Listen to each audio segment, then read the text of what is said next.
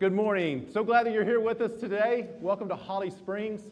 If you are new here today, we're glad that you're here with us today. I got to meet a lot of new people as we were in the lobby waiting on Taylor to finish with Sunday school. This next week, we actually go back to our original Sunday school, to our Sunday school classes. So if you're saying, hey, I came all summer, I listened to your pastors talk, this next week, you actually get to hear our people come, and they will break up into small groups. And that is where most of them who are so close to one another, that's where they get to love and just get to know one another, is in small groups. So I challenge you, if you're not a part of a small group, because I know some of you, y'all come and you love to come to worship, but you have never tried out a small group. I promise, try a Sunday school.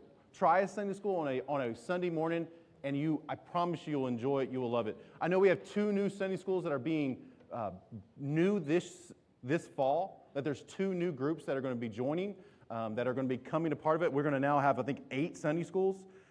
We are just now starting a building project where we're going to add on storage buildings to that building, and we're destroying 2 classrooms here. So we're moving some of our Sunday schools around. So it's really an exciting time to be a part of a Sunday school and to be a part of, hey, I was a part of that Sunday school when they moved classrooms or when they were getting a new class. And it's really a neat time just for that scenario. What we have today first is we have baby dedications. And we have 2 babies that we are going to be dedicated. Now, the reason why I ask this, Andy, go ahead and come up. The reason why I say this is because people ask, hey, you have baby dedications 3 or 4 times every year. Why? Why do we have baby dedications? Now, this is important. Some of you come from churches that actually had infant baptism, and I probably baptized so many adults who actually were baptized as they were young. Now, we do not believe that. We are Baptists. What we believe is believers' baptism. We believe in that once you make a profession of faith as an adult or even as a young child or like a youth age kid, that you then have the decision to make that I'm going to be a believer in Jesus, that they get dunked and they get, as they're an adult, as they're older. When they are too young, as a baby or maybe infant baptism, that is not their decision, that is their parents' decision. So what we do, instead of having infant baptism, what we do is we dedicate our babies that we would raise them up in the Lord. Now, there's 2 people who have roles in a baby dedication. The first one is the parent, and the second is the church, that the parent would raise the kid in the way that God wants us to raise them. And Deuteronomy 6 says that we love the Lord God with all our heart, soul, and mind, but we also teach those ideas and principles to our children. And so that's the idea of what a baby dedication is all about. Also, as a church, we hold those parents responsible. And I know the parents that we have today, that they love the Lord and they also love this church. And so I love to be able to do this, not just for anyone, but these 2 families are very, very special to us. And so let's go ahead and start. Anna, tell us what you got. Am I on? Yes, thank you. Okay, so we are just so blessed here at Holly Springs to have so many young families, as Clint was saying about baby dedications. And so we are going to start with the McCrady's. They're going to come on up. This is Andy and Jennifer McCrady, along with 2 of the best big sisses in the world, Miss Joanna and Emma. And they are dedicating their baby boy, William Jackson McCrady. Jackson was born on August 12th, 2023. He weighed 6 pounds, 14 ounces. And the name William is a family name on Andy's side. And it's going on 6 generations back to the firstborn male on that side. So no pressure for them to have a boy. Anyway, and so the middle name Jackson comes from Andy's great-grandmother's maiden name. And so the Bible verse Andy and Jennifer have chosen for Jackson is Matthew 19:14. It says, "But Jesus said, 'Let the little children come to me, and do not hinder them, for to such belongs the kingdom of heaven.'" And so we are so excited. They are leaving with some fun devotionals and books for the girls and Jackson as they grow, and they'll get a faith box on their way out. And so our next family is the Bells, Mitch and Candace Bell. And they have an awesome big sister as well, Miss Anna Lee. And something special about today is actually Anna Lee's 3rd birthday. So we can kind of celebrate her as well today. And so Mitch and Candace Bell are dedicating their 8-month-old baby girl. Her name is Adeline Marie Bell, and she was born on November 23rd, 2023, which was Thanksgiving Day, also really cool. And she weighed 6 pounds. And the name Adeline means noble, and Lynn and Marie are family names on both sides. And so that's how she got her sweet name. The Bible verse that Mitch and Candace have chosen for Adeline is James 1:17 and 18. Every good and perfect gift is from above, coming down from the Father of the heavenly lights, who does not change like the shifting shadows. He chose to give us birth through the word of truth, that we might be a kind of first fruits of all he created. It's funny to see it's two girls, and then it's 2 girls. So if you got a shot, I mean, from our boy. I have 3 girls. So no matter, they say the chances get better. They don't get better. They don't. What if I had 4 girls? Can you imagine that? But no, this is beautiful families. When it comes down to both parents, I love that you're a part here of Holly Springs, and I pray that we would hold you just responsible, just that you're going to raise the kids the way the Lord wants you to raise the kids.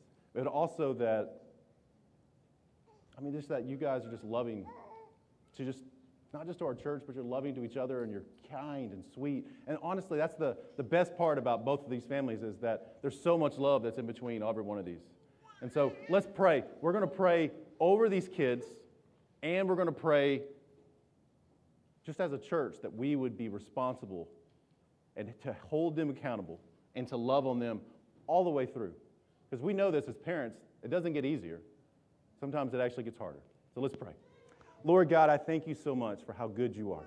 God, I pray, Lord, as we dedicate these kids back to you, that they are blessings, that we can be able to know that, God, that kids are given to us so that we can be able to show them how to glorify you, how to love you.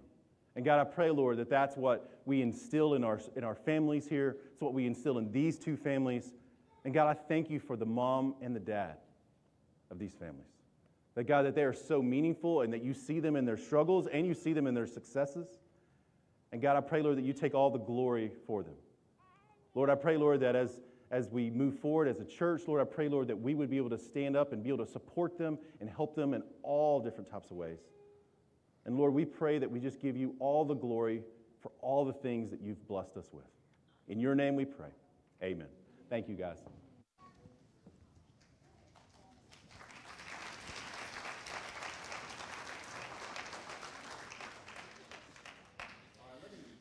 Pray for us.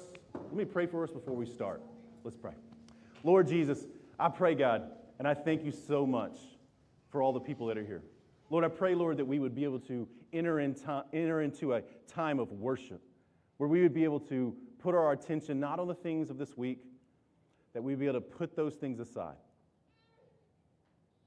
And God, I pray, Lord, that we'd not be able to pay attention to crazy things in this world like the Olympics or whatever we think. But God, we do what we're supposed to do, where we give back glory to you, that we praise your name, that we worship your name. And Lord, let that be our sound today, that comes from our mouth, our lips, that it's not the songs that we sing, but it's who we're singing to that matters. Lord, we love you and we praise you. In your name we pray. Amen. Good morning. If you have a copy of Scripture, I want to invite you to turn to it with me before we begin in worship to Psalm chapter 98. We want Scripture to prompt us as we sing in worship, and just want to lay the foundation this morning before we dive in of the reason why we sing. And the reason why we sing is because we have, as children of God, been redeemed into his family and into his kingdom. He has moved us from a place of darkness to a place of light, and that's incredible news for us as believers, and that's why we sing together. And Psalm chapter 98 describes this perfectly. It says, "Sing a new song to the Lord, for he has done wonderful deeds. His right hand has won a mighty victory. His holy arm has shown his saving power. The Lord has announced his victory and has revealed his righteousness to every nation. He has remembered his promise to love and be faithful to Israel. The ends of the earth have seen the victory of our God. Shout to the Lord, all the earth. Break out in praise and sing for joy. Sing your praise to the Lord with the harp and melodious song, with trumpets and the sound of the ram's horn. Make a joyful symphony before the Lord, the King. Let the sea and everything in it and shout his praise. Let the earth and all living things join in. Let the rivers clap their hands in glee. Let the hills sing out their songs of joy before the Lord. For he is coming to judge the earth. He will judge the world with justice and all the nations with fairness. So we have a reason to sing. Amen? So we invite you to stand as we sing.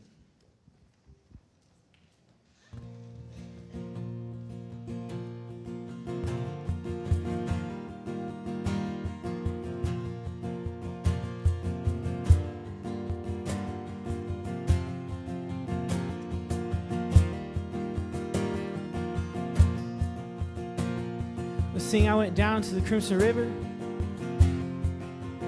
I went down to the Crimson River, left my burdens on the shore. I went down a sinner, came up a saint, died with Christ, now I'm reborn. As he washed me in his mercy, and he cleansed me with his blood. Now I stand complete, I have been set free, I found life there in the flood. Not the same, I am changed, I'm redeemed by the blood of the Lamb. By his grace I am saved, I'm his child, forever I am. Hallelujah. I'm redeemed by the blood of the Lamb.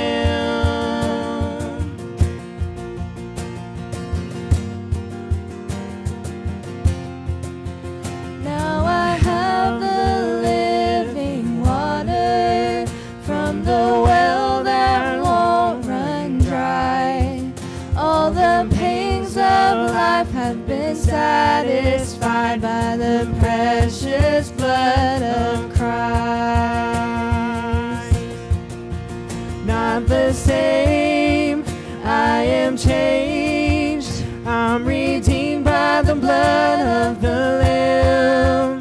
By his grace I am saved, I'm his child, forever I am. Hallelujah. I'm redeemed by the blood of the Lamb.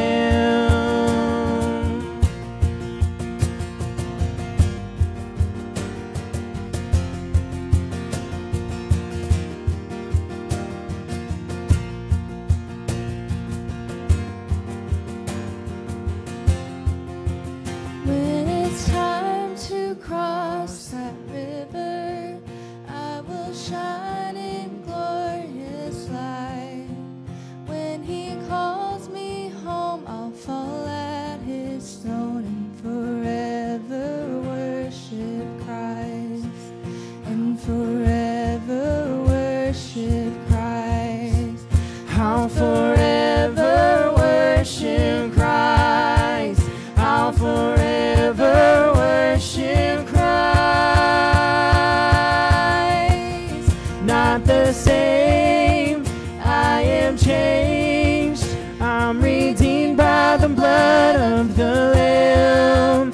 By his grace I am saved, I'm his child, forever I am.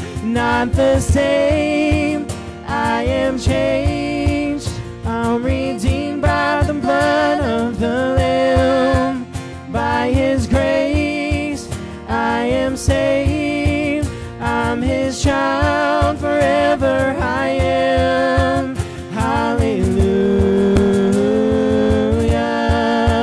Hallelujah. Hallelujah.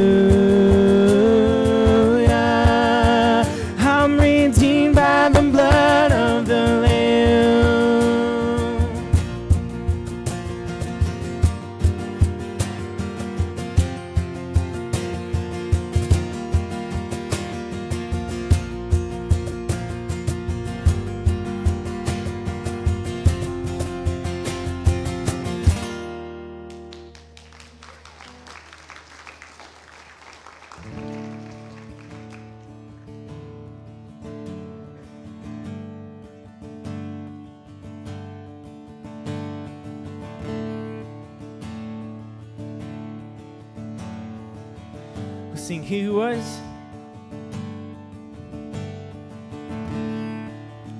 He who was before there was light, walked across the pages of time.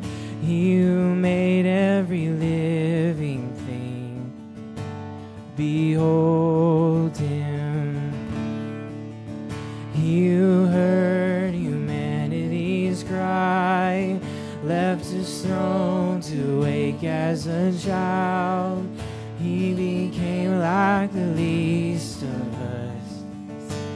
Behold him, Jesus, Son of God, Messiah, the Lamb, the roaring Lion. Oh, be still and behold him.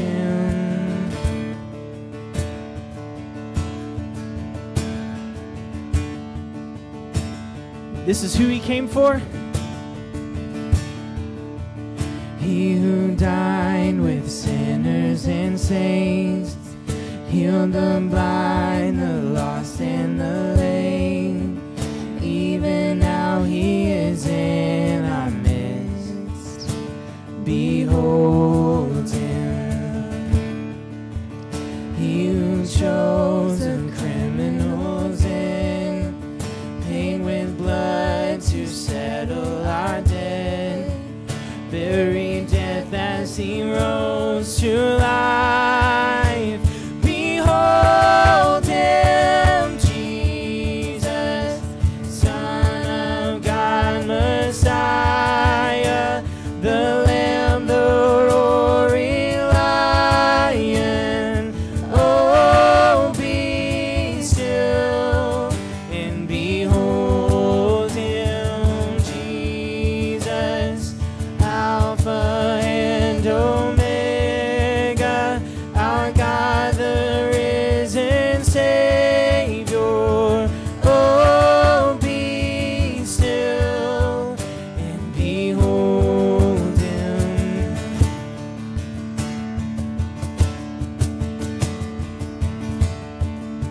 We sing that he is holy. Holy, holy, holy is the Lord God Almighty. Worthy, worthy, worthy to receive all praise. Holy, holy,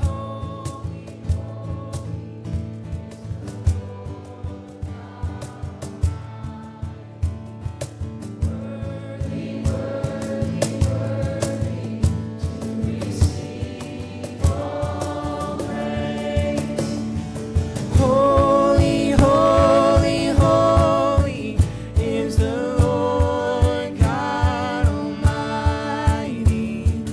Worthy, worthy, worthy to receive all praise. He is holy.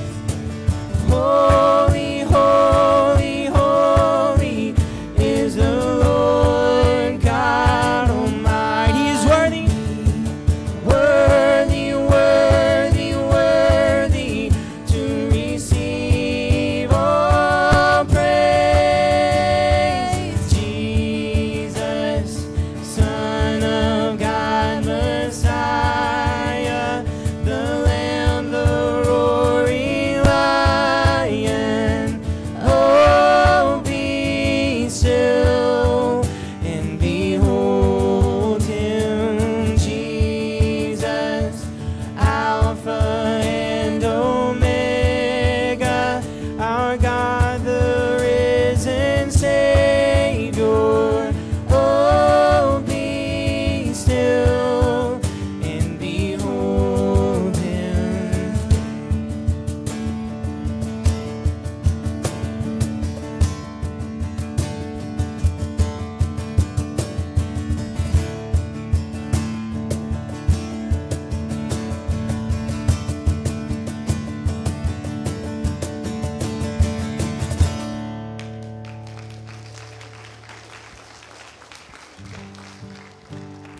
Praise the Lord.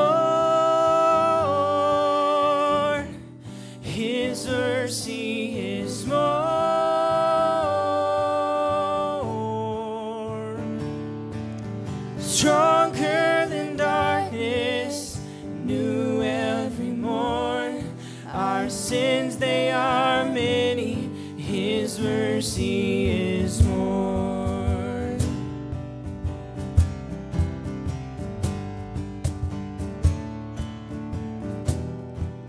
Let's sing what love could remember. What love could remember, no wrongs we have done. Omniscient, all-knowing, He counts not their sum. Thrown into a sea without bottom or shore. Our sins, they are many, His mercy is more.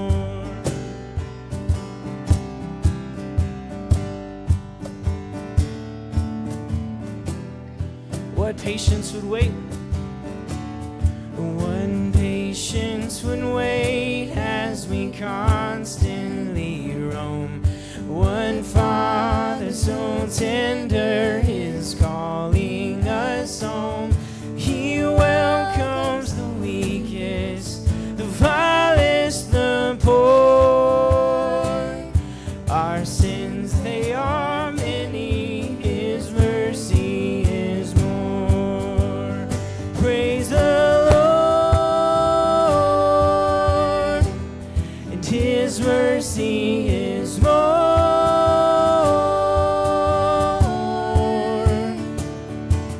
Stronger than darkness, new every morn. Our sins, they are many, His mercy is more.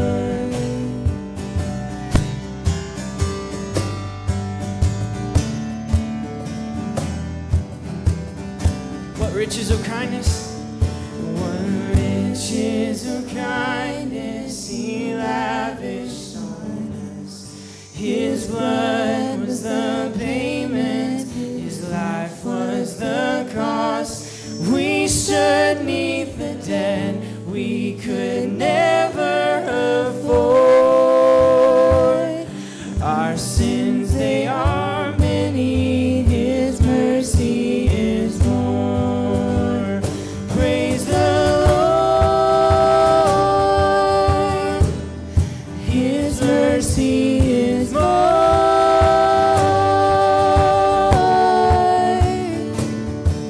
Stronger than darkness, new every morn. Our sins, they are many, His mercy is more. Praise the Lord, His mercy is more.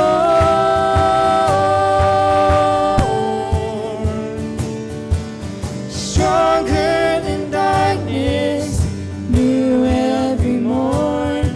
Our sins, they are many, His mercy is more. Our sins, they are many, His mercy is more. And our sins, they are many, His mercy is more.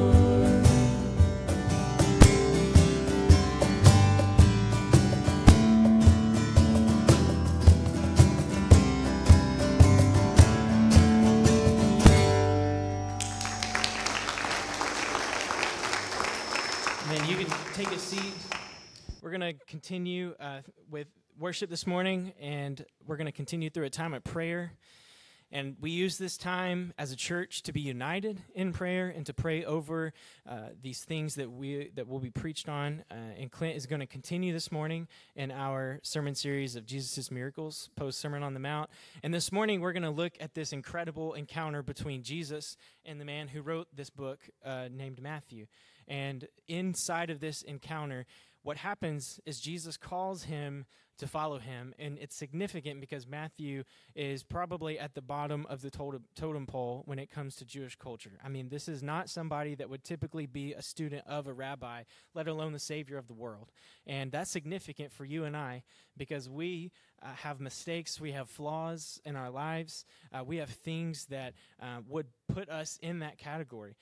And I love this last song that we sang, Behold Him, talking about He came for the lame and the blind and the lost. And those are us. And so we're going to pray through that idea this morning. And how this works is I'll give you a prompt. And if you will take that 30 seconds or so and pray either on your own individually or with your spouse or a friend or a stranger, however you would like to use this time. This time is open for you to use in whatever way fits you best spiritually. So the first prompt that we're going to read through and pray through is just simply thank God for rescuing you.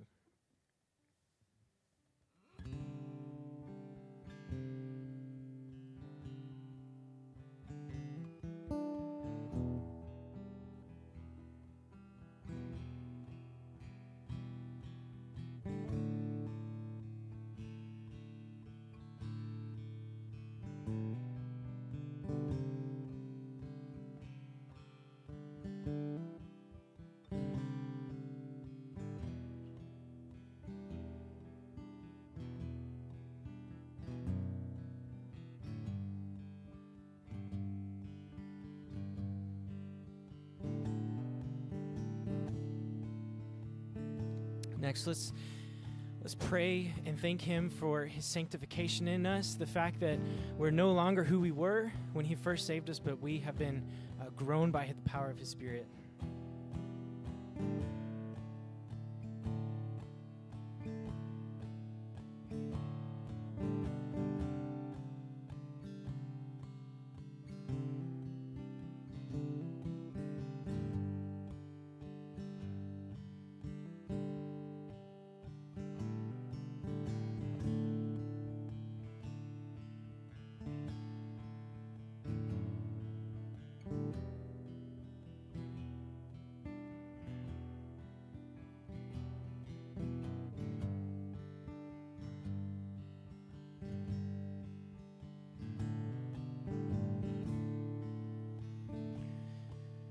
Finally, let's pray for deepened humility within us, that we would never forget where we came from and what the Lord has done in our lives.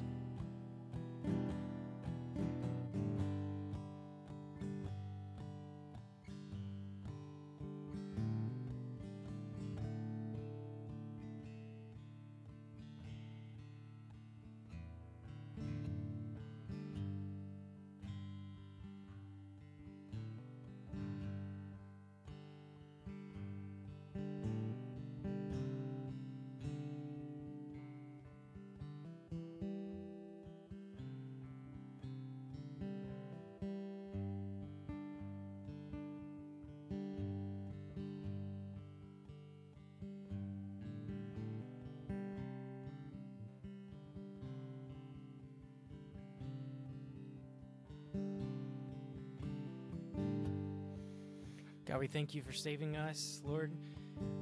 Romans 5:8 says that for while we were still sinners, yet Christ died for us. And God, that's good news.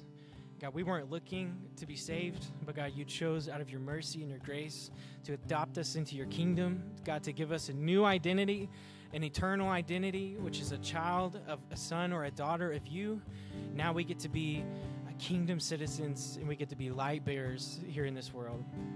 And I pray that this morning, God, as we dive into your word and as we look at how you called Matthew into a life of following you, God, would you help us to see how that would be us? God, how to follow you better?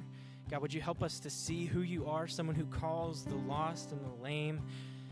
God, would you show us more of who you are this morning? We pray that, God, we would be taught by your Spirit and through your word.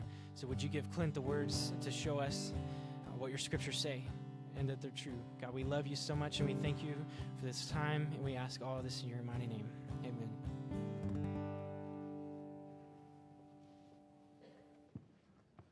Thank you, Austin.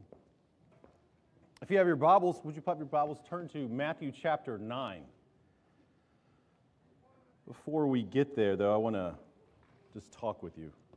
I get asked a lot. They say, your introduction sometimes lasts longer than your whole sermon, or your whole sermon is mostly just nothing but an introduction. It's true. It's not a lie. Today I want to introduce something even more. This week I was asked, I got point blank asked, Clint, are you going to address the Olympics? Are you going to address how they portrayed a scene where they had transgendered people and different people who were dressed in different types of wardrobes playing out the scene of Jesus in the Last Supper? Now I say this, usually when it's political stuff, I stay in my lane. My lane is Jesus, God, the Lord. You know, it's theology. They came into my lane. So it's not that I am picking to say, hey, I'm going to start talking about politics, but it's that when you come into my lane and now I can talk about this. So when you think about it, what would we say of how we would make this? Now, why I would even bring this up is that Paul speaks to the Galatians a lot of the same ideas. Is that they start to bring in Jesus-like things, or they say, hey, this is a different gospel, let me explain this new gospel. And the whole book of Galatians is one of the first books that's ever written, one of the first letters that's ever written, and Paul really chews out the Galatians, saying, you foolish Galatians. And so he's not saying this in a kind words. And I think if Paul could write to us today, he would say almost the same thing. And if you have your Bible, you can turn to Galatians 6, because you're going to ask me, what was the scripture I read the first thing? And I had a friend who sent me this, and he said, man, this is true more than any ever. Galatians 6 says this, verse 6, we'll read all the way through that whole paragraph, all the way through 10. So 6 through 10 says, let the one who is taught the word share good things with the one who teaches. Verse 7, do not be deceived. God is not mocked. It's very important. For us to think that God does not see what we do here on earth is completely foolish. As we look and we shake our hands saying, God, I dare you to do something. And here's the thing, they might enrage you, but God knew it and He knows their hearts. I love how Paul keeps writing, though. God is not mocked, for whatever one sows, he will also reap. Verse 8, for the one who sows to his own flesh, from the flesh reap corruption. But the one who sows to the Spirit will be from the Spirit reap eternal life. That we see corruption all through the world, and we see that it is corruption all through the people. But for us, He's saying, stop paying attention to that. Stop. And He says this, look what He says, verse 9, and let us not grow weary of doing good. Don't let it stop us. Don't let it be scary. Don't make it push you away. For in due season we will reap, and if we do not give up, and I love that, do not give up. He sometimes in other scriptures, he'll say, take heart, don't give up. Verse 10, so then, as we have opportunity, let us do good to everyone, and especially to those who are of the household of the faith. That's who you're with today. I love that. God will not be mocked. He will not be mocked, especially when we look at the Olympics and how they portrayed Jesus and even the idea of what the Last Supper is. And at the Last Supper, what they did was they took the bread and they took the blood and symbolizing what Christ was really there to do. Today, we're going to talk about what Christ came and what Christ came to do. So make sure you have your book there at Matthew chapter 9. If you're new with us today, we've been walking through all of Matthew, from chapter 5, and we're going to go through all the way to chapter 10. And we've been talking about the miracles of Jesus. Last week, we talked about how Jesus was there teaching in a house there in Capernaum, in this town. And there in Capernaum, he was there teaching in this town, and these friends brought this man to Jesus who was lame, who could not walk.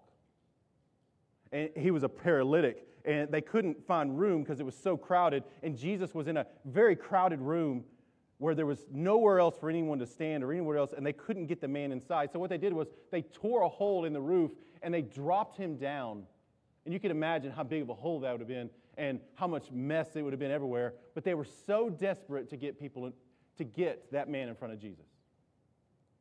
It's an amazing tribute if you really think about it, the idea that friends would do anything they could to get their friend in front of God. Just to let you know, what have you done for your friends to get them in front of God? Maybe in front of the gospel, in front of what Jesus says. Have we invited them to church? Do we invite them anywhere? Or do we just kind of say, oh, those are my work friends, not really important, they're not going to be my church friends? And that's really, when you think about it, that's a wild world. But Jesus there, seeing the man, what he says to the man, he says something that he's never said before, but he says this, he says, my son, your sins are forgiven. And he forgives the man's son. And his friends are probably puzzled. They're probably sitting there saying, we didn't bring him here for your sins to be forgiven. We brought him here so that you could make him walk. And so he knows that. The Pharisees who are there with him, the Pharisees and the scribes that are there with him, they actually start saying, what kind of man can be able to say, your sins are forgiven? The only person who could ever say that is God himself. So who does this man think he is? And so if you think about it, what Jesus says is the most scandalous thing that he said in all of his ministry this far. That he's saying, your sons are forgiven. They had every right to take Jesus out and stone him to death right then and there. But Jesus turns to the Pharisees and says, what would be easier? For one to say, get up and walk, or for one to say, your sins are forgiven. And we discussed that last week in detail of really which one would be easier. And it is easier for someone to say, get up and walk. That healing, which seems miraculous and incredible, but not even the Old Testament prophets would even dare say, your sins are forgiven, because God himself is the only one who could ever do that. But then what he does is he says, my son, take up your bed and go home. He gets up and walks. If he doesn't perform this miracle, Jesus most likely could have died because he was blaspheming the Lord. Now, I say this because this is important. In all three Gospels, Matthew, Mark, and Luke, there's John, but John doesn't have this story. It's a different reason why. But Matthew, Mark, and Luke, that all of these stories, that the paralytic story is directly after the paralytic story is where we're going to be today. And we're going to be at the call of Matthew. And when I think of the call of Matthew, I still to this day, when I'm writing this sermon all week, I still get emotional. I don't think there's any story in all of the calling of his disciples that I don't hear myself or hear my own conversion story in this. And maybe you do too. If there's anything that I would say the last 7 or 8 years since I've been with you, is that there's so many of you who walk to me and go, I know what your story's like, and I've lived what you've gone through. Not the same way, but you're like me.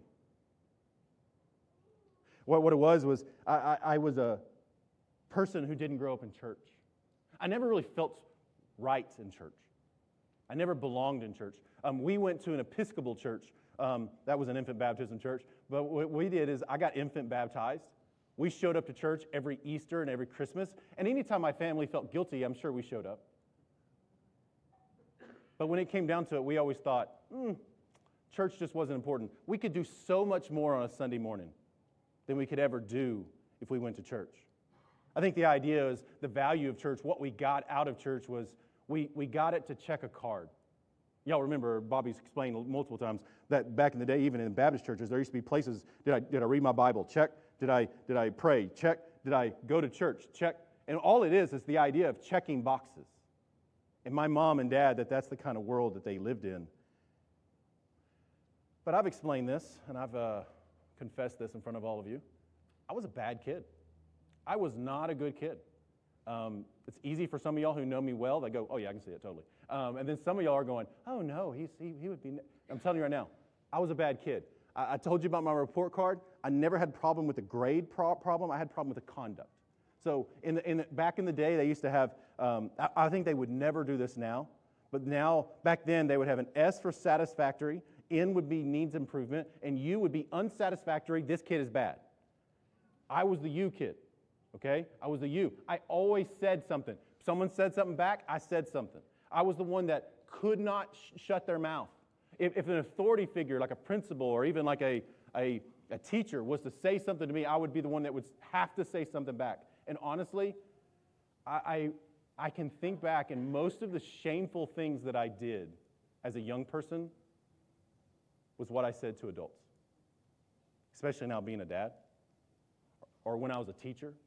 There were things that kids said to me when I was a teacher, because I was a teacher for 10 years. I was a chemistry, physics, and biology teacher for 10 years. And for those 10 years, there's things that kids said to me, and I kind of thought, yeah, I probably said worse than that. And I probably did worse than that. And this is not at like an older age. This is like grade school level. This is like 5th grade. This is like 6th grade, 7th grade, 8th grade. I was a rough one. And I just didn't care. I pushed the boundaries. I had a mom and dad that really never said no. My dad was a veterinarian. We had money. We were wealthy in the idea of like what we had, but we were so spiritually poor, it was unbelievable. Now, for a lot of our time is that I knew where I was headed, and my family knew it too. My parents actually wanted it. They wanted me to head down the wrong road. They wanted to have the pasture parties at our house. They wanted us to be those people, and it was almost inevitable that we were.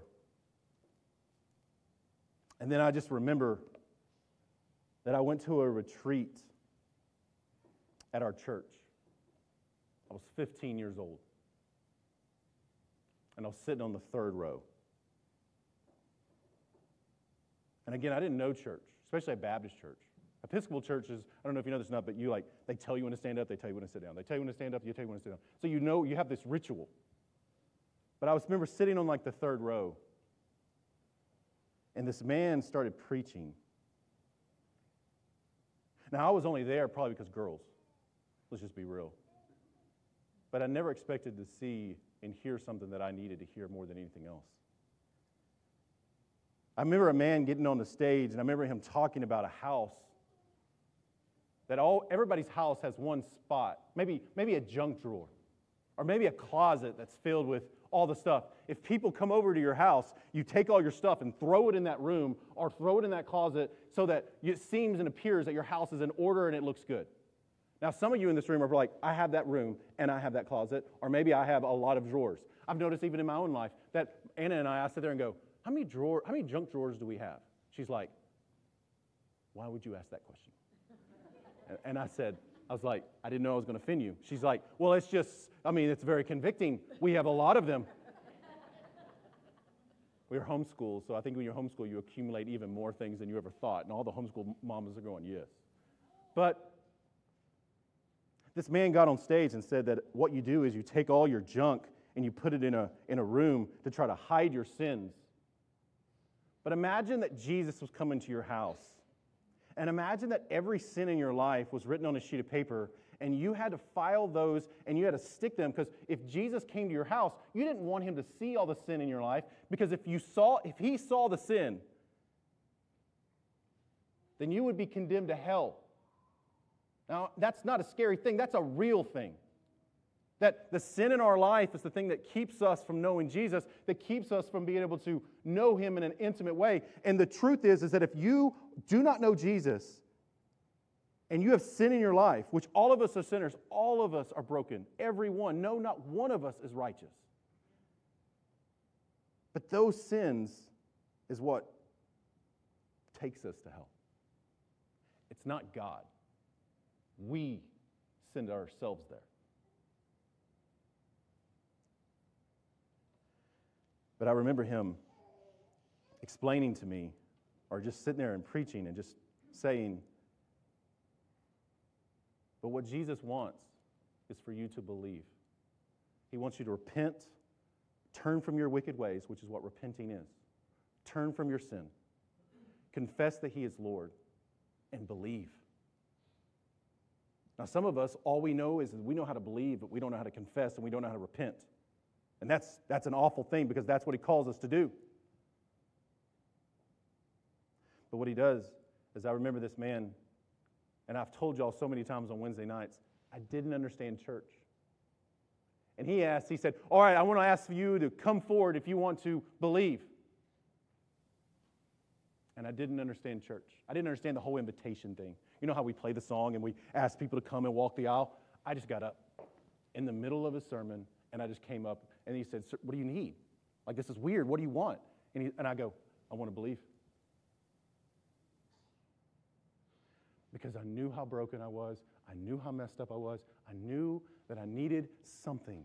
I needed something because everything that I was living my life for, I lived my life for baseball. I lived my life doing all the things that you're not supposed to do.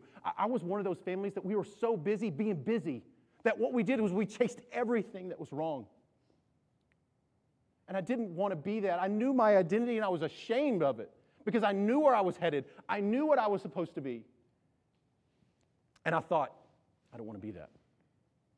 And this man's saying that this man will forgive me of all my sins. And what he said was, what Jesus wants to do is he wants to come in to your life. He wants for you to believe and repent. And he wants to, because think about it, how many sheets of paper of sin would actually be in your house if it really was? Your whole house would be filled with filing cabinet after filing cabinet after filing cabinet of every sin. And if I'm guilty of one, just one, then I deserve hell.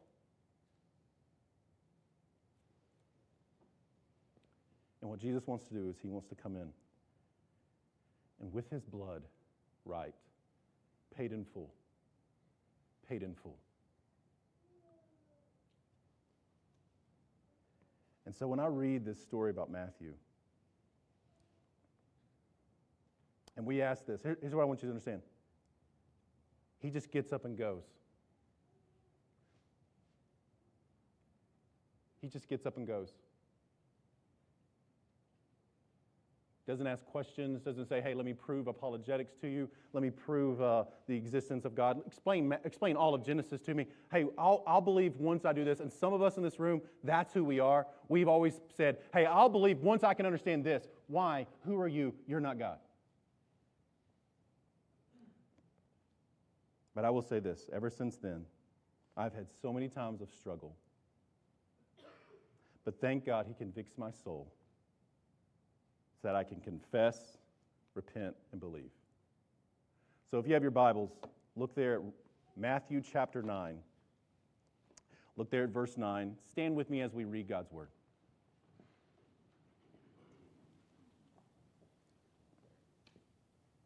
Verse 9.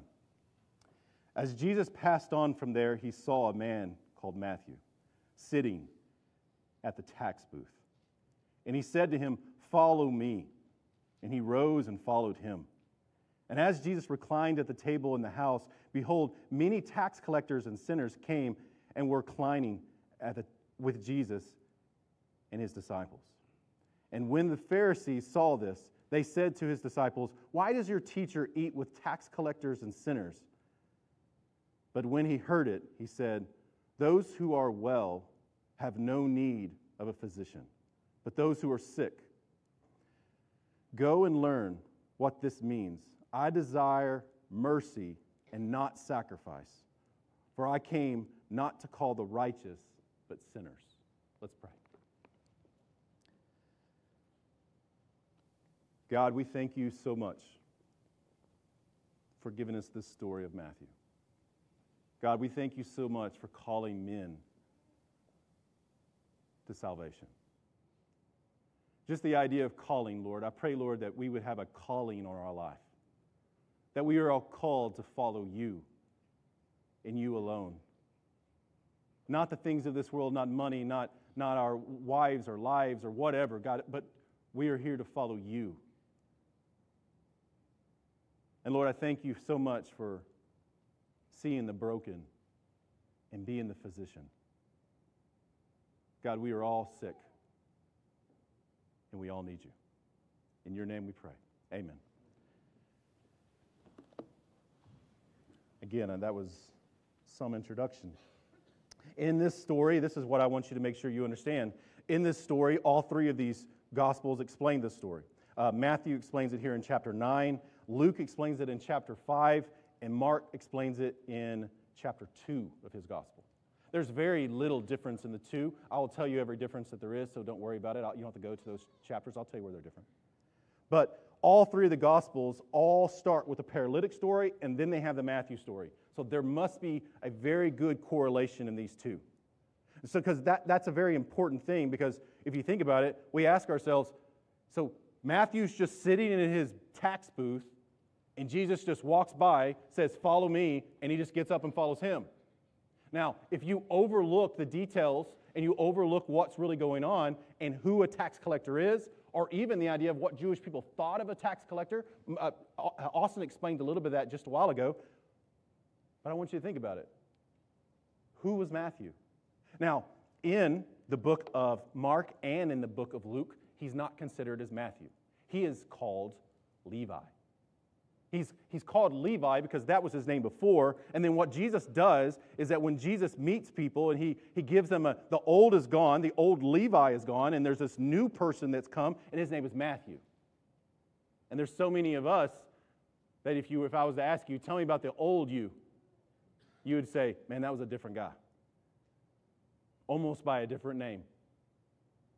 I always make fun of Jerry Phillips in our church because I just enjoy it. But Jerry Phillips is our maintenance man, and I always call him Larry when he's acting ornery. When he's in a good mood, he's Jerry. Now I love Jerry. Now y'all can't do that. That's my job. I do that. Okay. But I think about that all the time. Is that Jesus changes his name from Levi? Think about it. He did that with Peter. Simon was his first name, and he changes it to Peter. He also did that to Saul of Tarsus, who we all know as Paul the Apostle. So he's always about changing who you really are. And I want you to think about it. If you know Jesus and he's called you to live for him, then you have an old self and a new self. Tell me about it. And there's nothing as a pastor that I love to sit down with you and talk about than talk about how your old self is gone and your new self is here. But why was Capernaum such a good place for a tax collector? It was a major road on the north of the Galilean Sea. Do we have the map? We do have the map. If we look here, the north of the Galilean Sea was directly north would have been Capernaum. You can see it, C-A-P-E-R, that right there, Capernaum at the very top. We could see that there was a major road that was right there. So as a tax collector, you loved this road because this road was a place where you could be able to tax people who were traveling through town. Not just that, you also could be able to tax people who were in the sea. The people in the sea, that was a major harbor, was the northern harbor. So people who went fishing, let's say fishers like Peter, that he would go out and if he would fish, he would come back. However many fish he collected, well then he would be able to tax them right then and there. So as a tax collector, Capernaum was an amazing place to be. And they could be able to do and get whatever they wanted. So a tax collector, why were they so hated? Tax collectors were workers for the Roman Empire. Most of the people who were workers of the Roman Empire, you would think, well, they wouldn't sell out their own people. These were Jewish men that were working for the Roman occupiers of their land. That is Israel. They consider that's their land. That's what God has set apart for them. We read the entire first five books of the Bible about how the Israelites fought for that land, how they went through just absolute hell to get to this land. And then the Romans come and they take it over. So when a tax collector then betrays his people, he's a Jewish tax collector that then goes and works for the Roman Empire to collect taxes from the local people. Think about it. His job is to take taxes from his people. From his people. They were usually accompanied by Roman soldiers because they were the brute help who would go and help them. So these people were considered awful people in their own culture, but these tax collectors, their job was to take taxes. What Rome would tell them was they would say, hey, you need to be collecting this amount, and anything you collect over this amount, you can keep. They can skim it off the top. The tax collectors were told that they needed to have a certain amount so that Rome would be happy and that the area would then be suffice of how much money it's bringing in. Anything over that, the tax collectors could keep for themselves. They would harass people on the spot, especially for those who were on the road or in the seaport. But there was no restrictions on the things that they could tax or even the number of taxes. They could tax you coming and going. They could literally look at your cart. You might even say something wrong, like me, against authority, and I can guarantee you I would have been taxed. I probably still would. Still am, actually. Anyway, I'm not talking about taxes today. But there could be tax on any type of route. The fishing industry was incredibly highly taxed because it was profitable, especially at that time. Tax collectors controlled the entire regions. Think about this. They controlled everything about money, loans, the rates of the loans, and the debt. They always kept the debt. They would do anything. If you came and you got cross with a tax collector, he could actually tax you just because you said something the wrong way. Most tax collectors were hired men on their behalf so that they would collect. So anytime a tax collector who was a Jewish person, they could actually hire like big, rough men. Like I would hire Taylor to go collect money. I wouldn't go and do it. I would just tell Taylor to. He's giant. He can go do that, right? If you don't want to give money to Taylor, then you're definitely not going to give money to me. But you would send people like Taylor to go and find and collect stuff. Tax collectors live luxurious lives because they skimmed off the top. They had stuff, they had property, they had land, they had houses, they had materials, they had great clothes. They had everything they could ever want. They were friends with the Roman guard, and they also were friends with only the certain wicked people in the region. If they had friends, their friends were prostitutes. If they had friends, their friends were murderers and robbers and thieves. They're friends with the broken people. None of us good church people would hang out with those people. And sometimes I always ask myself, who do we attract? The good church people? Or do we attract the people who are the robbers, the murderers, the people who are the worst? Why did the Jewish people treat tax collectors so badly? They considered them as murderers and robbers and thieves. They were considered in a lower class. They were considered the worst of the worst, that no one could be lower than a tax collector. For these people, not just steal, but they rob in the plain daylight from their own people. That they are the worst of the worst. They are traitors among the own Jewish people. They are not allowed to testify in a court. They weren't allowed to go into the synagogues to be able to pray. They weren't allowed to go anywhere where Jewish people were at. That they would be spit on by their own people. That their parents would disown them and they would be considered as gone. And they would not even recognize them as their family. They were disgrace to their people and their families. Tax collectors, they lived in an outside world. But let's think about it. It sounds like a good job. It really was. You had to earn this job. You had to prove that you had the math skills to be able to do this job. This would have been a great job. Why? Because you would have stuff and things, and you would be more prosperous than anyone else in the region. So why be a tax collector? Because you could have stuff. You could have money. If you just got the education, we could let you, and you would be the most successful person. You could then go and just run around and say, I have all the money, I have all the power, I can have parties at my house, I can do anything I want. And think about it. For some of us in this room, that's who we were. We were like, I'm going to go to school. I'm going to get the big job. I'm going to get paid. Or maybe not. Maybe we fought tooth and nail to get this really, really good job so that we could feel like, now I'm important. Now I matter. And our purpose in life was so that we were driven around stuff and things and money, and we're not driven around in actually a true purpose, but we're driven around the idea of that this is what I want to be known for.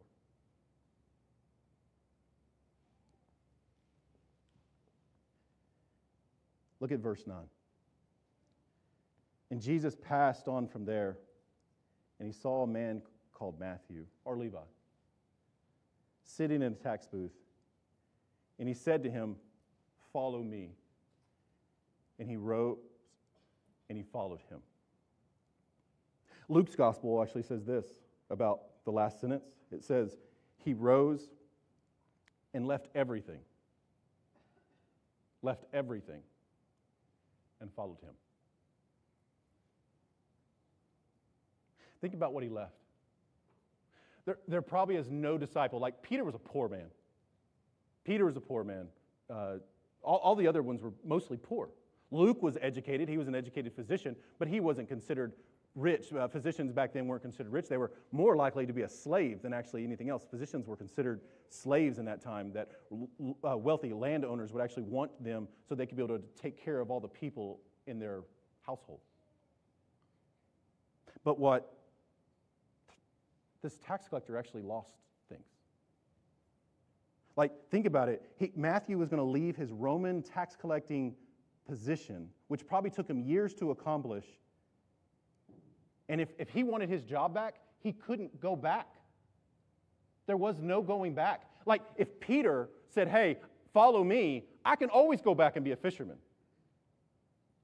But being a tax collector, you're leaving everything.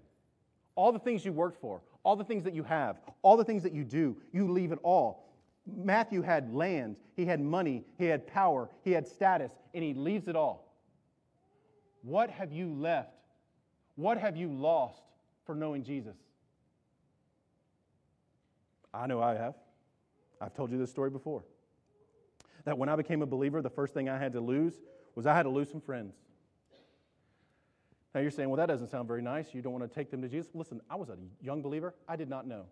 Later in life, I got to minister and love on both of these guys. One of them actually walked an aisle, became a believer in Jesus. And I won't lie, I don't know what happened to him since then. But there were two guys, Scott and Tim. When I was around Scott and Tim, my language changed. My music changed. My respect toward authority changed, even after I became a believer. Because I realized that there were friends that basically lifted me up and actually got me closer, and I felt like I was closer to the Lord. And then there was those friends who basically, it always seemed like they were shoving me as far away from the Lord as they possibly could. There are some of us in this room, we still have those relationships in our lives, or we still have those situations, or maybe we even have those places that we can't go to, because we know without a doubt that we need to lose them. So I ask again, what have you lost for the Lord? Maybe it's a relationship. If you're a young person, you're dating, maybe it's a boyfriend-girlfriend. If you're married, it's not your boyfriend-girlfriend, okay? So let's say that. Can I lose? No, you can't, okay? You can't. You're married. But what's crazy about this is that Matthew was willing to leave it all. Why? Like, think about it. He had it all. He had everything he needed. He had all the stuff, all the things, everything that we would want in life. Matthew had it. Why would he leave it?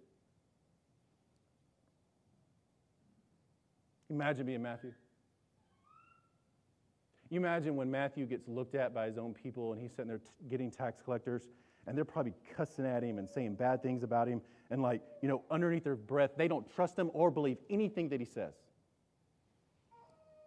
And Matthew's there, and he's like, I am a traitor. My people cannot stand me.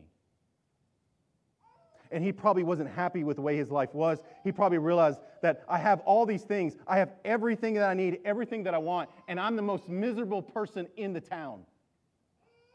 And we know those people.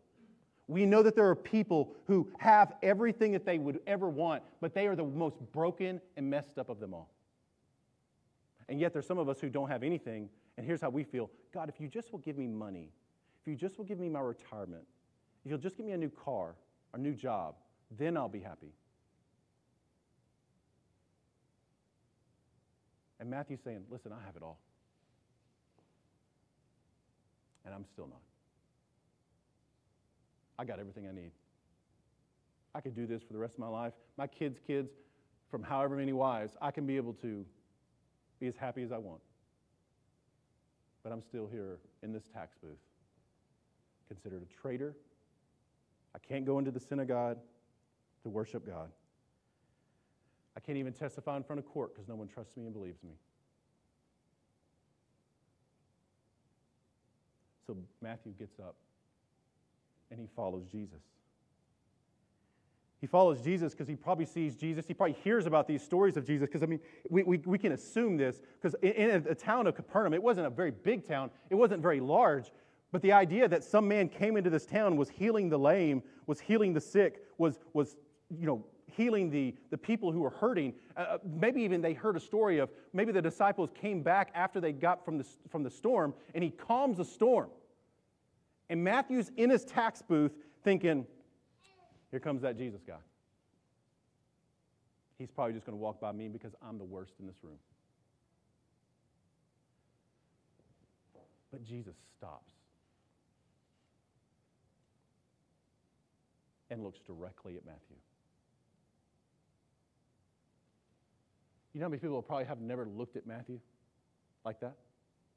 When they look at Matthew, this is how they look at Matthew. You crook, you traitor, you're the worst. And there's some of you in this room, here's what you have, is you have a reputation, maybe around town, or maybe in your family, or maybe this is who you are, and you're like, this is who I am, and I don't know if I can ever change. Jesus looks at you and says this, follow me. How good's your life anyway? Really, think about it. Without Jesus, how good is your life? What, you're comfortable? You have some electronics, they'll break. You have some stuff, it'll get old. You have money, you'll spend it. And it won't be worth anything tomorrow.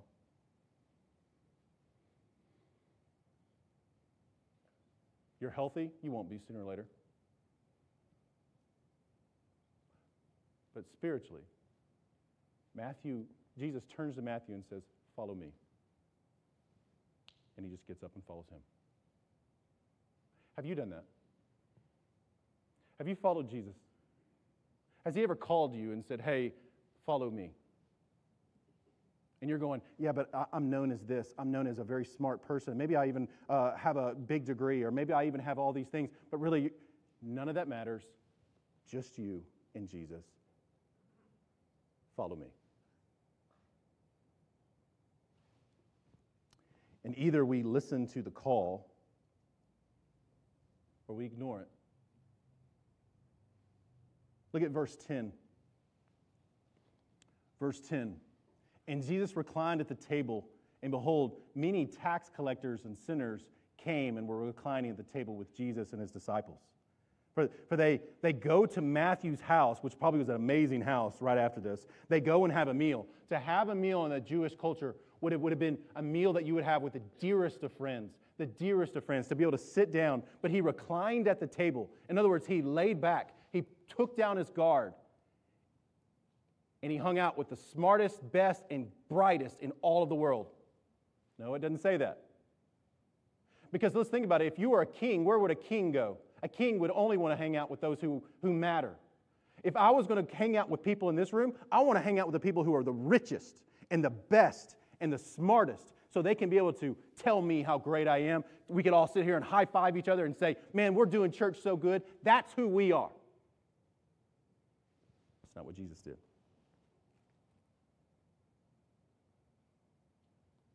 Jesus goes and he reclines at the table with tax collectors, the lowest of the low. And not just tax collector, but the tax collector's friends. The worst of the worst. That he goes and hangs out with not people anyone who was of royalty or anyone who was good or anyone who was anything. He would go and hang out with the worst. And I say this today, even as a pastor, I will never give you special treatment because of who you are. My job is to be able to call sinners just the way Jesus instructs us to. I don't care if you give the most or the least. I don't care if you're the most put together person, the most educated person, or the dumbest person in this room. Because I think I am. He's called us to love on each other. So to be like Jesus, we hang out with tax collectors and sinners. When was the last time you had someone who you knew was broken and messed up come to your house? You're going, oh man, I won't let that riffraff in my house. Why not?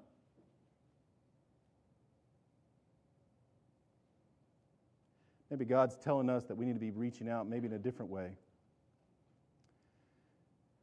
The other guests were definitely not the best and the brightest. They were tax collectors and sinners. They might have even been prostitutes that were even there. Again, probably with the worst people in Capernaum, the people who we would look down on. And Jesus says, let's go have a party.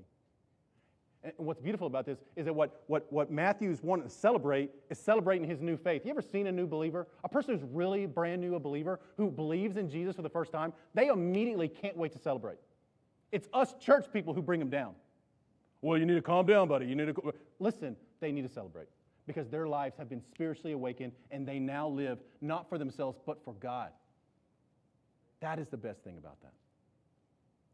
Verse 11, look at verse 11. It says this. It says, and when the Pharisees saw this, I told you the Pharisees were following Jesus now. Starting in verse 9, the Pharisees start following Jesus. The room starts to get crowded, and now we have Pharisees that are watching.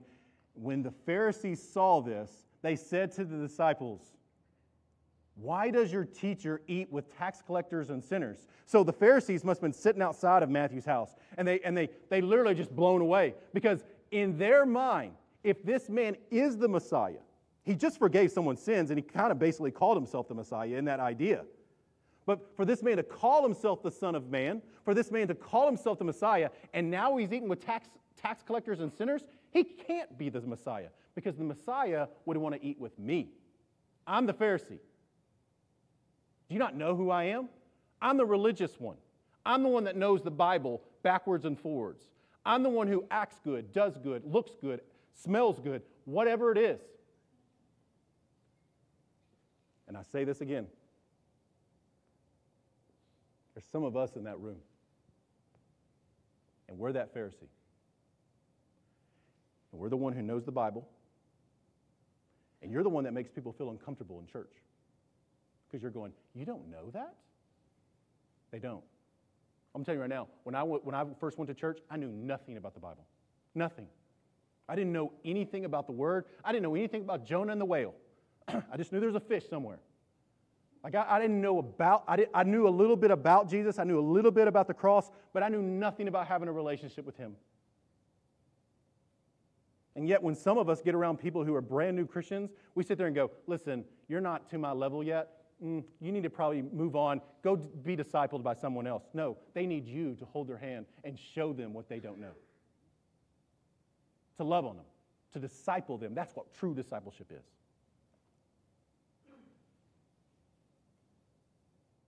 For these Pharisees were lurking outside Matthew's house, and they grabbed one of the disciples and said, why does he eat with these people? So look what Jesus says. Look at verse 12.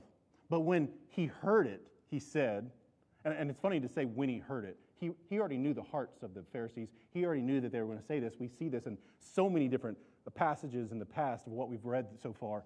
Verse 12. And when he heard it, he said, those who are well have no need of a physician, but those who are sick. In other words, if you're sick, if you are broken, if you have some type of ailment, you need a doctor. People who are well don't need a doctor. But it's only those who are sick. Who's sick? It's all sinners. Technically everybody. But the Pharisees are like, we're not sick. They're sick. So Jesus says, they need a doctor. Why would I not be here? Again, I point it to you. For those who are Christians in this room, if you're not trying to help the sick, what is your job? Your job needs to be those reaching out to those who are hurting, those who are needs, those who have spiritual needs, physical needs, emotional needs, that you need to be reaching out to those people. But instead, what we do is we just kind of keep to ourselves, go through life, try not to rock the boat. Jesus gives us an amazing metaphor. But he offers, think about it, Jesus offers the cure that heals sinners. And the Pharisees think they do. The Pharisees think, act like me, do like me, be like me, and then you'll be close to God. And Jesus is saying, just trust me. Just follow me. Stop chasing and trying to do. Quit trying to earn your salvation. Listen, you can't earn it. You can't earn it. It is not by works. It's by nothing you do. Listen, your most righteous deeds are considered a filthy rag in front of God. Every single thing. Everything. It's nothing that you can do that can make God love you more. He already loves you by sending His Son to die on a cross. That's how He showed His love. You can't earn more of that. You obey Christ not so that you can get God to love you more. You obey Christ so that you show how much you love Him, how much you want to follow Him, what you understand. Because when you're obedient to what God has told you to do, you're just saying, God, I appreciate and I thank you for dying on the cross. God, I will live for you. I will follow you. I will chase you to the ends of the earth because you're more that matters. Nothing else matters. Nothing else matters. Look there at verse 13. And this is what He says to the Pharisees. Go and learn. Now, for Him to say go and learn to a Pharisee, it's very disrespectful to the Pharisees. He actually is saying, listen, boy, you need to learn this. So He kind of like speaks to him as like a rabbi teacher. Go and learn what this means. I desire mercy and not sacrifice. Now, that's important. That comes from Hosea chapter 6, verse 6. It says, He desires mercy, not sacrifice. He doesn't ask you to be good, do good, act good, get your life straight and fix yourself. Listen, He says, my job is to give you mercy, to forgive the sinner. And then He will, as you follow Jesus, your heart will be transformed. You will be sanctified. You will learn the things that God loves. You will learn God's thoughts, what God wants, and you will follow Jesus, and you will fall passionately in love with Him. And you're sitting there saying, because here's the deal. When I was a young person, when people would say, hey, do you know Jesus? And they would, and that would confuse the mess out of my mind. I'm going, how can I know someone? He's dead. He's gone. And they said, no, son. He's rose from the grave. He is God Himself. He is the Lord. He is the purpose of all things. So now I don't live in my life and my transgressions thinking to myself, okay, I better act myself, get myself straight, stop being rude, stop saying cuss words, stop listening to bad music. Don't hang out with girls that cuss, drink, or smoke, and you'll be all right. But follow Him. Because He wants to sign every paper. It's paid for. It's not earned. Your story should never include, I did this. It should say, He did this. That you are fallen in passionate love for what He did for you, what He did for you on the cross, by stepping down from heaven, living a perfect life, dying on a sinner's cross, and then rising again 3 days later. And He says to Matthew, follow me. Matthew dies. Matthew dies a horrific death. But he followed Jesus to the end of his days. Why? Because he's worth it. He's worth it. Every minute of every day, he's worth it. For Jesus is using the God's word to combat these Pharisees who know God's word, and they know Hosea 6:6. And then Jesus tells them his entire purpose of being here. Think about it. If there was one summation of why Jesus came, it's the last sentence. Look at the last sentence. For I came not to call the righteous, but the sinners.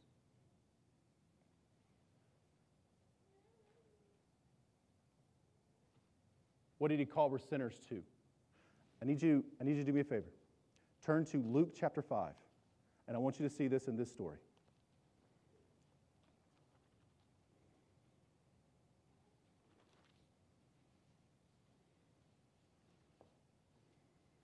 Because there are some of you who always say to me, why do you always talk about this? Because you never let it go. And I never will. Jesus' entire gospel message was about this one word, this one idea. Listen to me. Salvation is not in baptism. It's the symbol that you've been baptized and you want to be old is gone and the new has come. That's what the symbol of baptism is. Okay? Infant baptism, we don't believe that. But they believe that it's actually the idea that your parents are saved, therefore we're going to grow you up in the house of the Lord and we're going to do this, and it gives people a false assurance of their salvation. No way about it. It's also not biblical, and I can't find it anywhere in the Bible. But this word is different. It's always omitted. It's omitted in your life. It's omitted in the way people have preached in the past. I'm telling you, listen to me. For the last 50, 60 years, people have forgotten this word. You know why? Because they're so excited to see new converts. They're so excited to have altar calls and can't wait for people to come down here and to be able to say, I did that, and pastors get this incredible arrogance about them. Because it's more about them than it is about what the word of the Lord says. This one word. And if you've been around me, honestly, we should be doing communion today because that's what the whole idea of communion is about. And I've said it already about 10 times. Look there at verse 32. Luke chapter 5, verse 32. I have come not to call the righteous, but the sinners to repentance. From turning from their evil ways. So think about Matthew. I call Matthew. He's living this life. He's got everything he's ever wanted. And Jesus comes and says, follow me. But see, Matthew realizes that he's miserable in this life. He doesn't want this, but Jesus says, come and follow me. Yeah, but what about the money? And what about the stuff? And what about my family? And what about my wife? And what about, come and follow me? Well, follow me. All right, I'll follow you. And he follows him. Like, you ever feel like you don't have purpose in life? I can tell you why. You're made to glorify God in all the things that you do. Not to glorify yourself. Not to, when you die, have a whole bunch of toys and a lot of things to be able to give away to someone else. They rot and they break.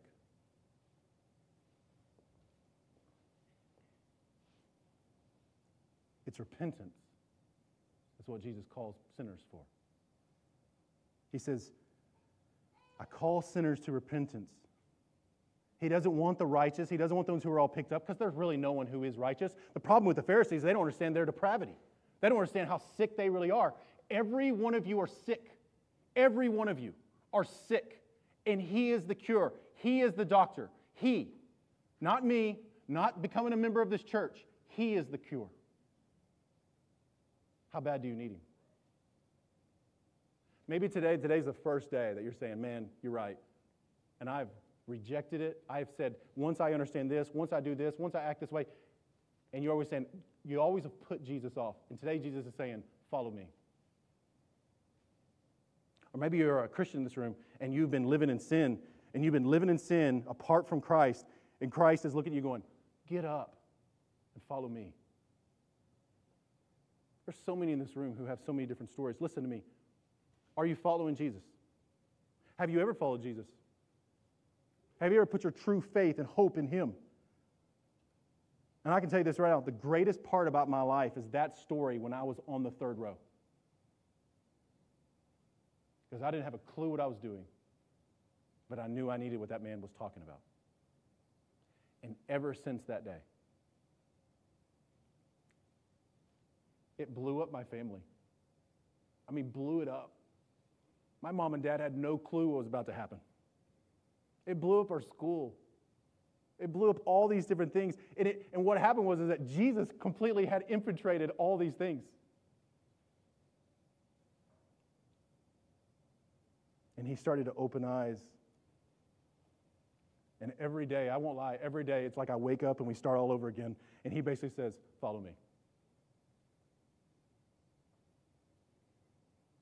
The other day, Austin talked about Matthew chapter 16 as a very simple idea of discipleship, is that we die to ourselves, take up our cross, and follow Him. Is that your life? If you're a Christian in this room, do you do that? Do you wake up in the morning and die to yourself, take up your cross, and follow Jesus? I'm going to close with this. John MacArthur said this, the theme of the gospel of Jesus is that He came to call sinners to repentance. Until people have been brought to see that they are sinners, until they realize their thirst, their feel, their weight of their sin that is on their back that they can't get off, the Lord will never give them salvation. Do you understand the sin in your life? Do you understand how your sin is what separates you from God? And it's by Jesus dying on the cross that He wipes away every past, present, and future sin. Does that sound too good? You're right, because that's why it's the good news. The truth of the gospel, according to Jesus, is that the only one who is eligible for salvation are those who realize that they're sinners and need to repent. Christ's call is extended only to sinners who are in desperate realization of their need and desire transformation. So let me ask this. Do you want transformation? Are you tired of Levi and you want Matthew? Are you tired of the old you and want the new you? How good is it anyway? Our Lord came to save sinners. But those who are unwilling to admit their sin, He has nothing to say except for judgment.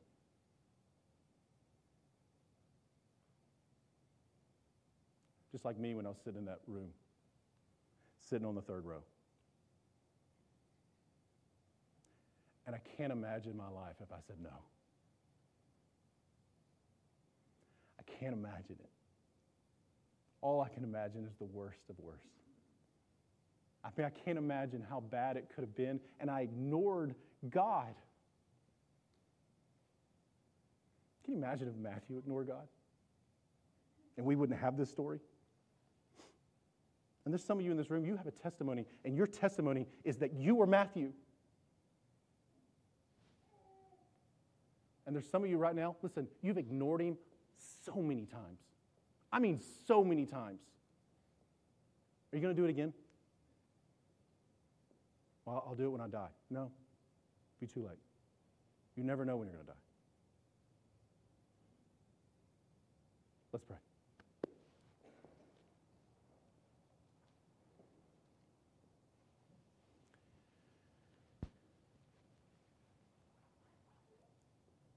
In a moment, Austin's going to sing. We're going to worship one more time. And I say this. If you want to follow Jesus for the first time ever, come grab me.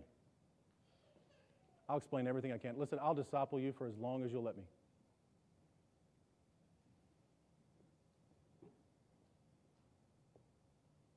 If you're a person in this room saying today, I'm a sinner, or maybe I've been living in sin, maybe I'm a Christian, and what I need to do is I need to repent of sin today. Listen, you do. You need to repent of that sin.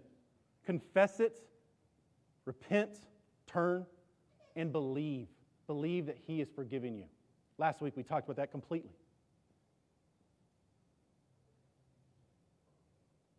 I'm never going to stop talking about repentance. Ever. Because that's Jesus' message. He calls sinners to repent. So if you're a sinner in this room, that's your job.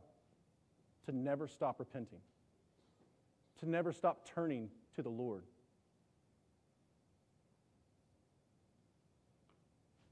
So I ask you, are you following Him? And this is what I want you to do. I want you to pray, and I want you to ask God, God, convict me of my sins. God, I want to believe in You. I want to trust in You. Even though I might be a believer for years, or maybe this is the first day I've ever been a believer, God, I want to trust You.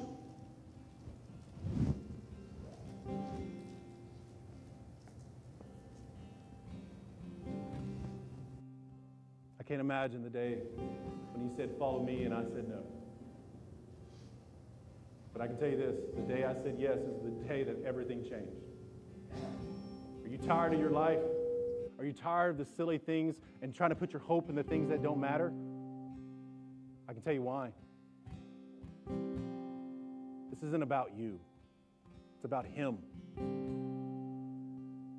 Let me pray for you. God, I thank You so much for the people in this room.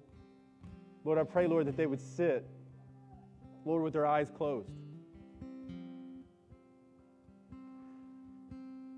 And still, so that You can speak to their hearts.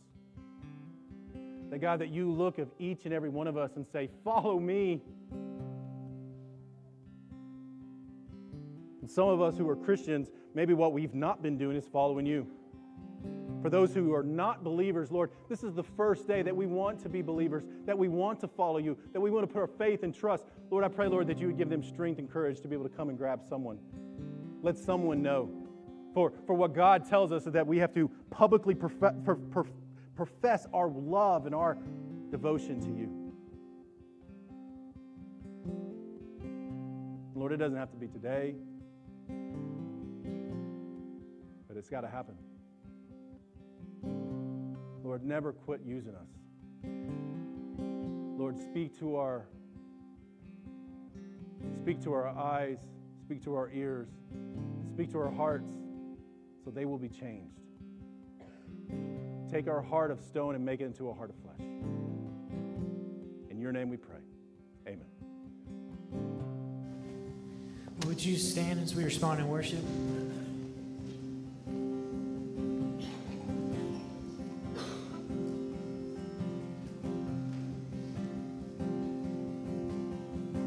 You were the Word at the beginning, one with God the Lord Most High.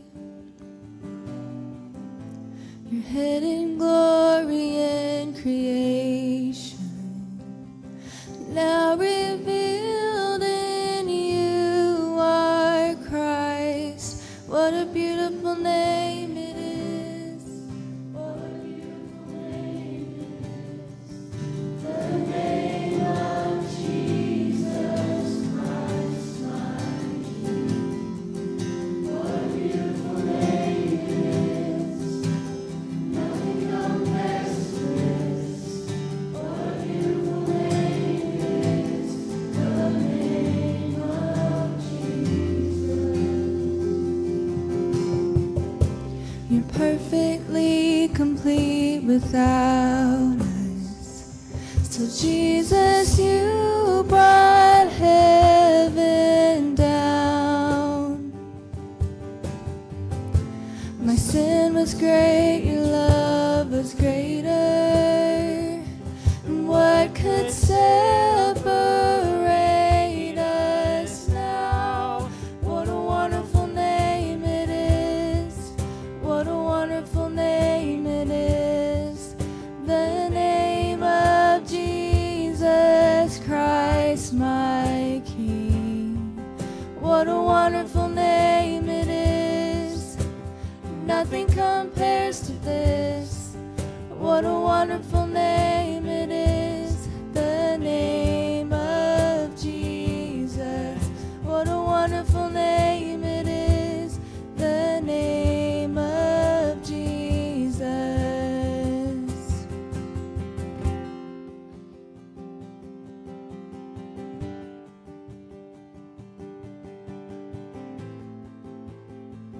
We'll sing Death Cannot Hold You. Death could not hold you. The veil tore before you. You silenced the boast of sin and grave. The heavens are roaring the praise of your glory.